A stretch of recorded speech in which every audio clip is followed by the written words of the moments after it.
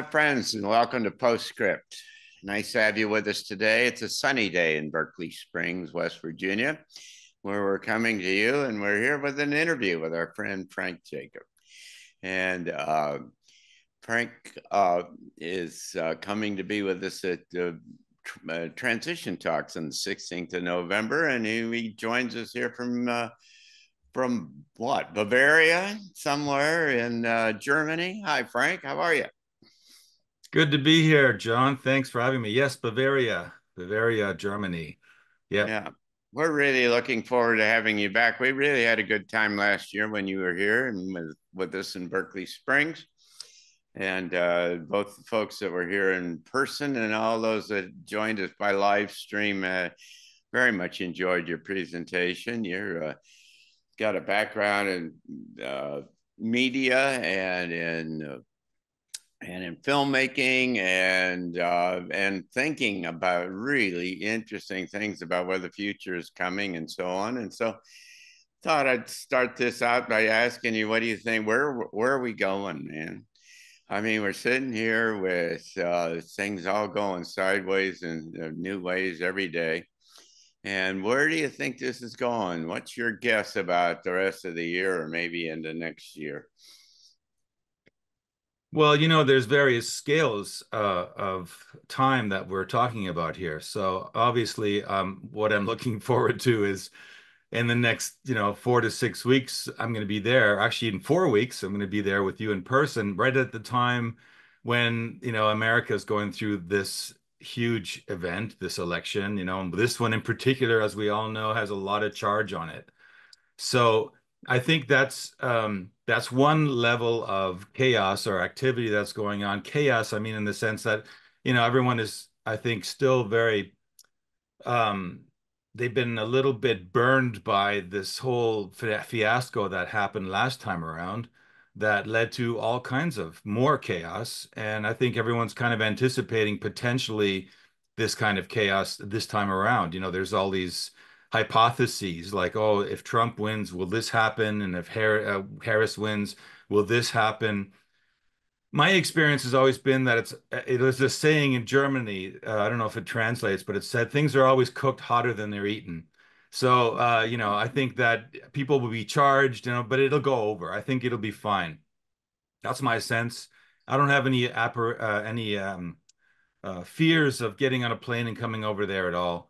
Yeah, But if well, we look at the longer scales, I just finished a new webinar and I called it Time Capsule for the Future Past, right? Because it's got information in it about ancient past, about history, long time, going back like 6,000 years. I'm trying to get to the root of where did kind of the trajectory that we've landed on had have its beginnings. And you can actually trace it back to those times. So we're talking about a large time scale. And what I'm talking about here is a certain, well, some people call it the age of Pisces, right? The fish age and stuff, right? Well, that it seems to me that if you look at mythology, every one of these large epoch areas of humanity, they come with certain lessons for humanity. And it seems very clear that the lesson that humanity went through this last time around in this Pisces era has to do with patriarchy, authoritarian systems, and control over nature. And we tried it, and it's pointless to blame and say, well, this person did that and this group did that. But all these religions, and I think in particular the Abrahamic religions, which push themselves to becoming the dominant force on the planet, have a lot to do with that. But rather than blaming it, it's better, I think, to take the perspective of, well, that was that experiment, and I think it's clear that experiment has failed. So everyone's talking about the next age. I remember all those songs, the age of Aquarius, right? Everyone's talking about the age of Aquarius. And that's another age, another big time spirit period that's just around the corner. But just around the corner also in these scales means about 800 years. So we're obviously not going to see it in the flesh.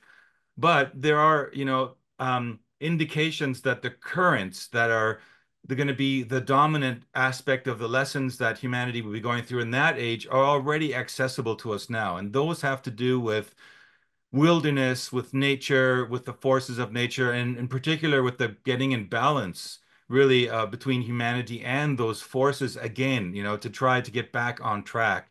because I think humanity's ultimate role is to be living in harmony and connection with all those forces, not working against them, not trying to dominate them, not trying to subdue them, but harnessing them and working in and achieving this symbiosis that I think is part of our inherent genome. That's where I would say we're heading. And so to get to the long term, and this is going to what I'm going to be talking about, is, it's chaos to calm, right? Well, how do we get to those places now from here? And I believe, and you put me a challenge when you kind of titled that talk. I didn't even really think about it until you put it there. I'm like, okay, well, what am I going to do for this? And it's clear to me that what we're talking about now is we're just going to assume that we're going to land there. Everything's going to go fine. But someone has to start to, first of all, identify the problems that we encountered that weren't working so well for us clearly, labeling them, identifying them, names, places, events, directions that we went into. And the next step, of course, is then not to get stuck there, because that tends to get sort of shrouded in negativity, but to actually pose some solutions. Like what kind of systems correspond to that new time? Like what kind of things are we looking at here in terms of structures around us in society that weren't working before? So I want to introduce or propose, let's say, a few of those different structures. Well, that'll be very interesting. I want to go back when you early in what you just said. You said that we failed at this last kind of epoch, if you will, and I would challenge you, I guess, on that a bit and say, well, it got us to where we are now. We made certain. I mean, we certainly didn't rise to the occasion in the highest way, but there's a whole lot that has been accomplished that has gotten us to the place where this amazing place to where we're ready, if you will. Not everybody, perhaps, but maybe never everybody was never going to be in the game. I mean, we certainly made some progress. Well, that's why, I mean, I said lessons, right? And I think it's lessons, and lessons mean we learn, right? We learn. In fact, that's what we're designed to do. We're designed to make errors or make lessons, have these lessons and correct our ways and fix them. And you're absolutely right. And I guess I will concede that point. It's true. We did, it wasn't a total waste. It was like there's this saying that the system isn't broken. It's functioning perfectly the way it was designed to. So, Yeah. if we can draw the lessons from that system as it's functioning, because I think it's safe to say we don't necessarily want to stay in the same place pedaling and treading Yeah. water, right? Oh, not at all. And so, what's the bigger picture? Do you think? Do you think that let's, for instance, one of the things I've been thinking about lately is the what seems to be the very sophisticated, well-funded kind of efforts to essentially tamp down this evolutionary push for humanity. I mean, that there are a lot of things that seem to be just designed to make sure we don't kind of break through. Do you think that's the case? Well, do you want to go down a little bit of a rabbit hole here? Yeah, sure. We got time. In the course of the research that I've been doing, I've run across, the material that was put together based on the Nag Hammadi, which is a series of bound books found in 1945 in Egypt, Upper Egypt. And those books are based on the work of a group called the Gnostics. And they have a lot of interesting information in those materials that point toward a force that was there at the origins of humanity. In fact, they have a whole creation narrative which differs from the one that's in the biblical account. And, there's people that have taken that Gnostic material and, they've approached it from the filter of a Christian perspective and used it to kind of like build their Lego blocks into a robot or into whatever. But you can take those same Lego blocks and you can actually find a neutral, unbiased version of what the Gnostics really were. And you find out that they actually put together a very detailed account of the forces that were behind the creation. And one of those forces was kind of a miscarriage of sorts of humanity. And that manifested in the form of something called archons. And there's an Mhm. amazing comparative mythologist out there, highly underrated. His name is John Lash, and he's put a book out called Not in His Image. I highly recommend it. But I got in touch with him because I found him in the course of my research, and he's actually the guy that kind of brought that word back into the dialogue, into the internet. Archon. And archons are these beings that are, because they're not fulfilled as humanity, they were created kind of as an accident of creation. And there's a whole accompanying creation story we won't have time for today, but I can maybe tie that into my talk a little bit. But essentially, because they came in as an aberration, there was an envy when they realized what the true purpose of this planet was and what the anthropos was. And so they began to work against us. And they can't actually live within our biosphere. They're not organic biological beings. They live outside of our bubble, but they can affect us by making brief entries. Some people call them ETs. They were even described, can you believe it or not, in this text that's like 2,000 years old, that the description suits exactly what people are describing when little grays are abducting them in groups of three. And they even had a whole instruction manual for Gnostics who were encountering them way back then already. So they've been around a long time and they've influenced us and they've tried to penetrate in, but they have limited access physically. So the way they do it is they do it mentally. And in fact, there is a very interesting story about how they locked into our neural network. And because they did that, they essentially chose a vector race and that vector race carried this through the world for thousands of years to the point where this ideology, which you could summarize as being kind of like the ideology of master race or master slave relationship. And this isn't actually what we were designed to do. And this master slave race ideology is reflected in pretty much everything you've seen happening. You can look at it historically. And in fact, in my webinar, I do talk about it historically, right into concrete examples of the Second World War. And and before that, into this mentality that is there, that there's some element of the human race which believes it's superior to others. And that I think I've seen you talk with Greg Braden about this, these religions that are kind of like the stumbling block because they seem to idolize this idea. We have to get past these belief systems. And it's interesting because Gnostics, the word itself means to know, and they were about knowing rather than believing. And they were there at the time at the formation of Christianity. And they came forward to say, nope, this isn't the way to do it. But they were removed from the dialogue. Their books and all of the stuff they had accumulated, they were the ones that were the mystery school founders that set up all these amazing mystery schools that were going on at that time, the Hellenic Age, and all these books that formed what's called the Library of Alexandria. They were largely responsible for putting that together. And as we know, that library is lost some way or other. Either it was burned or the Vatican took it and stashed it in the basement and won't let us have the key. So, we're looking at information which was basically lost on a sliver, a fragment of that information resurfaced in the Nag Hammadi. And that's what, we have to sort of look at that and take it seriously. And that'll actually show us where some of these mistakes, and that's what they called them, because they didn't believe in an evil element in the universe. They only believed in error. And errors that go uncorrected begin to fester and turn into these systems that we see around us. Well, that's interesting. It kind of parallels a little bit. I don't know if you're familiar with Barbara Marciniak and some of her books from the late part of the 90s and so on.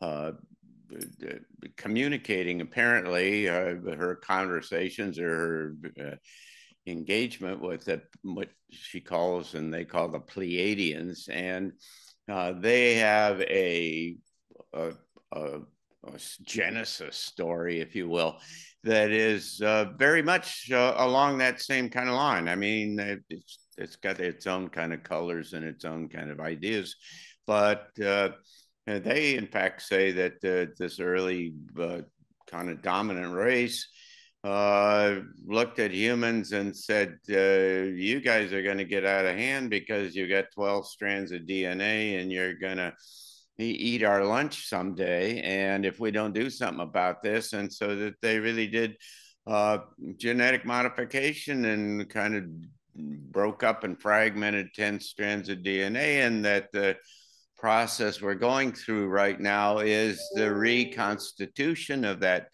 DNA into 12 strands, and that is kind of the essence about this emergent new human.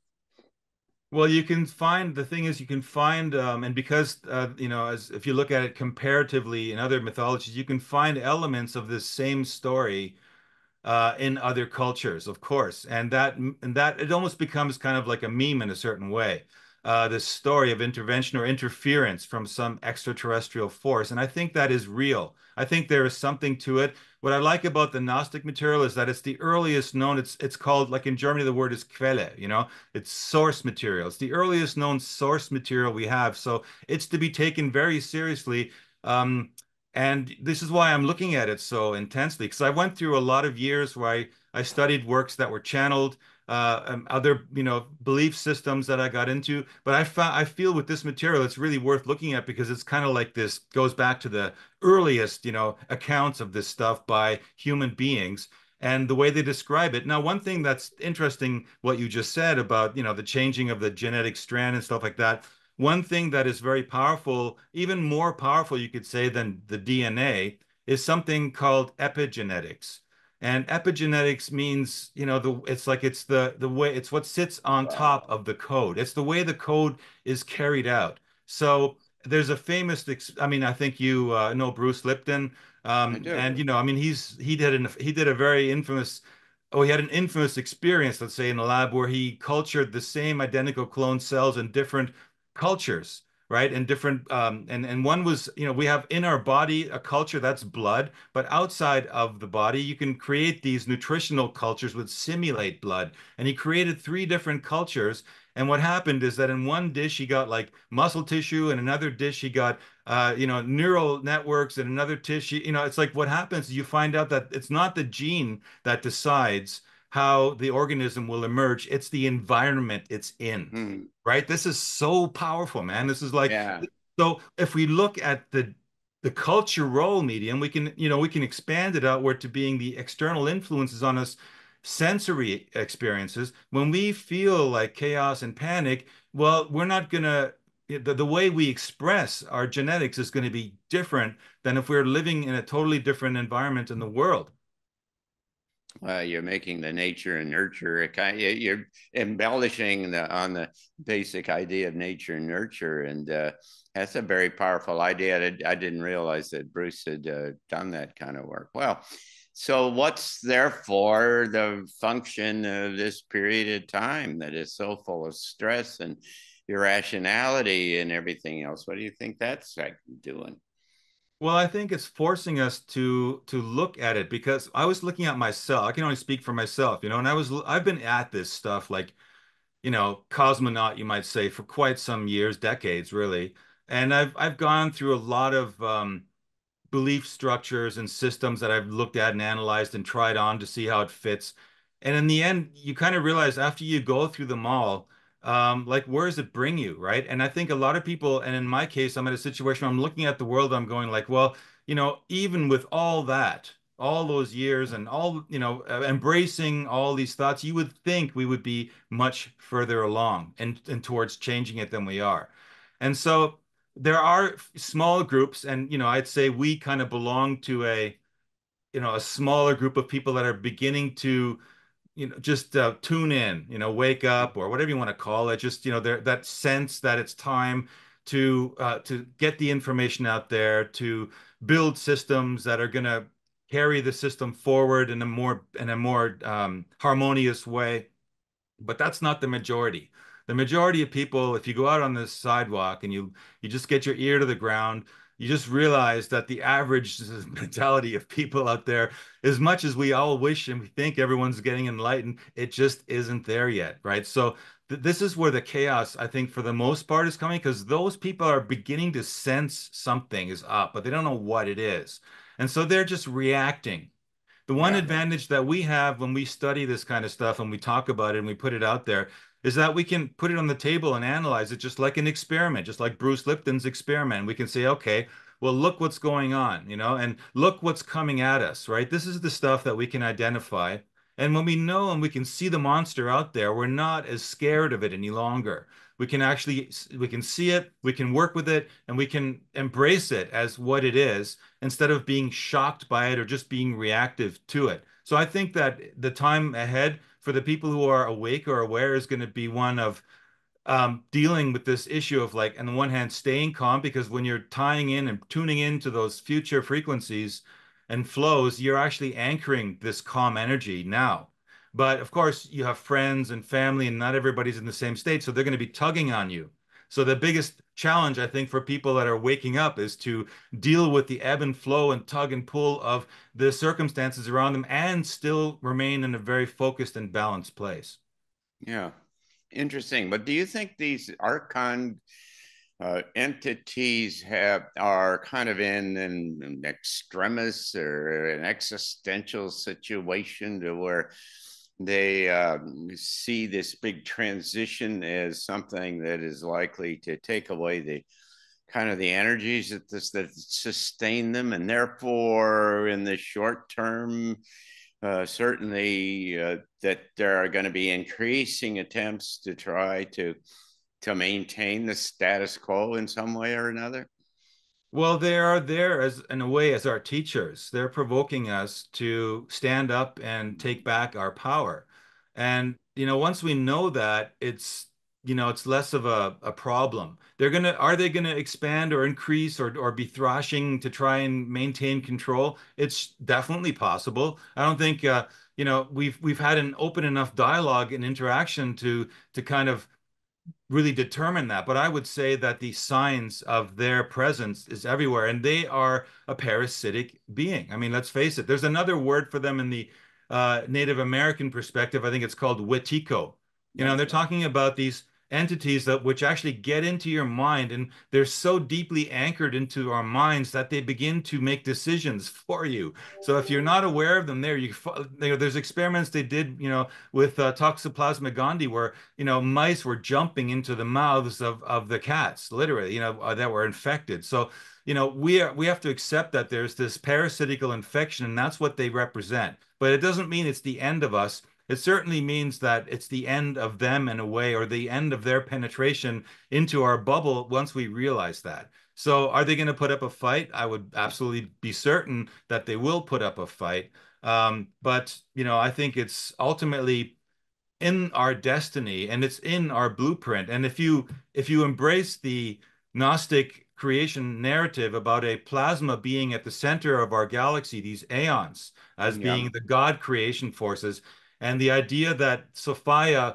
was so in love and attracted to the human experiment, which had previously failed, according to the legend, she left the safety of the pleroma and actually sort of flew into the arms of the Orion Nebula and collided, with all the matter, and became tangled up in this whole drama. And ultimately, what happened is she actually turned into this planet. So she is like Gaia, Yeah. Sophia. She Right. is the planet, and out of this planet is, we emerged.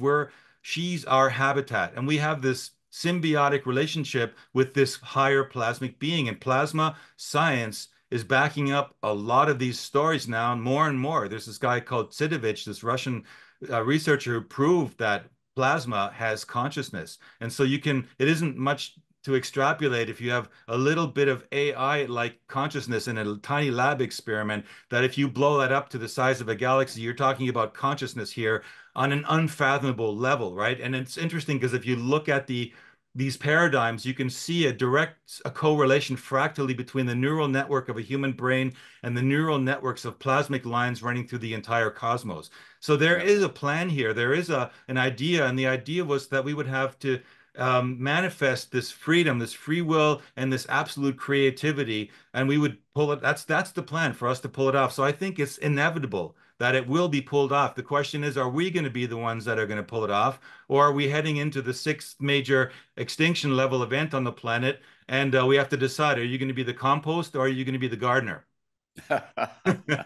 Nicely put. Frank, what's the best book that you would suggest to try to understand the whole Gnostic Gospels Well, I would say just John Lash's book is a good starting, in fact, probably the best starting place because what I like about his work is he's not, he hasn't conformed it to some belief system or ideology. He tried to look at what the Gnostics in their own purest sense were like. And that's a good place to start before you go And anywhere what's else. the name of what's It's the name of called that book? Not in His Image. Not in his image. Definitely Great. check it out. And the other thing you can check out is Time Capsule for the Future Past, of course, because I tied that information into some very, very amazing historical material that coincided with. So we just kind of hit it off and had a great collaboration on it. So that's another place to kind of look at things. Oh, that's great. It's going to really be fun to have you back, and we'll continue this conversation kind of writ large, and wander all over the world in the afternoon that you'll be with us on the 16th of November. And so we're looking forward to that. And for our viewers, let me remind you that that's Transition Talks, and that's what we do every month here at the Arlington Institute. And we come to you live from Berkeley Springs, our little resort town in West Virginia, about 100 miles from Washington and Baltimore. And we not only hold forth with a delightful kind of local community, but we also live stream this all over the world. And so no matter where you are, you can participate. You can find out about it at arlingtoninstitute.org. And we hope you'll take a look. And Frank, we're looking forward to having you 16th of November, Saturday afternoon, 1 o'clock till 5 o'clock. And it's always fun. We get together and have dinner with, 30, 40 people afterwards. And it's a delightful kind of community and engagement kind of process for trying to get ready for this and participate effectively in this amazing kind of change that's going on. So thank you, my friend. Well, Nice it'll to be have an honor to be there and join you. I look forward to it again, just like last year, and have a good time before I get there. you. Great. Thanks.